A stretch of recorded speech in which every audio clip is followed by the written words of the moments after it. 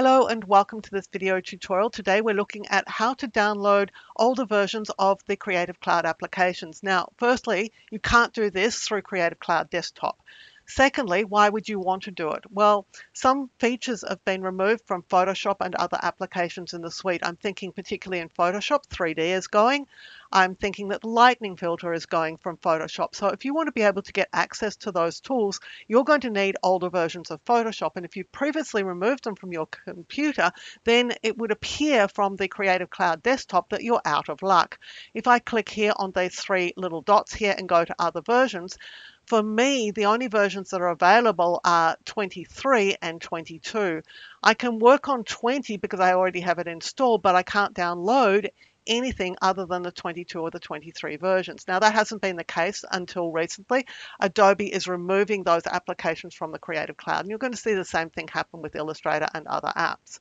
So if you need older versions of the software for whatever reason, you're going to need to have a solution other than the Creative Cloud Desktop. So here's my solution, and you need to move pretty fast. So I'm going to give you this website. It's Pro Design Tools, and they have a set of links to direct downloads for the Adobe Suite applications. Now, Adobe made those available for people who were not able to, for example, install an application via Creative Cloud. So they just put them up so that they would be accessible. The problem is that these two could disappear, and so you want to move pretty fast. What I suggest is that if you've got spare disk space, if you've got an external drive or something, go and start downloading the applications that you think that you might want to use in future, even though they're old applications, so that you have the installations available for them. You don't have to install them right now, you just need to download them. So what you're going to do is go down and have a look at the applications that you want to install. Now, this is a multi-page site, and so you'll be able to get access to things like 2019 and 2018. You'll click on these links to go to this page. Now, I've got the 2019 page open here.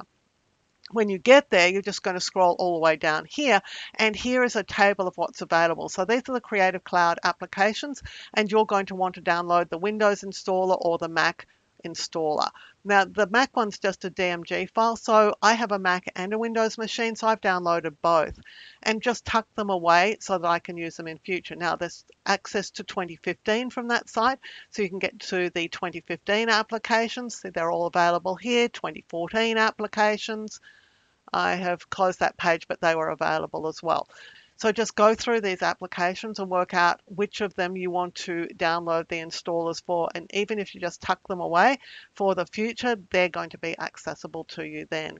I suggest you move reasonably fast. The link to this site here is on the description below.